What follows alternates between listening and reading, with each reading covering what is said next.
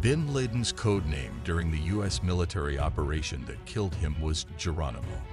This led to controversy, as some Native American groups objected to the use of the name, which they felt was disrespectful to their culture. Bin Laden's death was celebrated by many people around the world, but some conspiracy theorists continue to believe that he is still alive and that the U.S. government faked his death.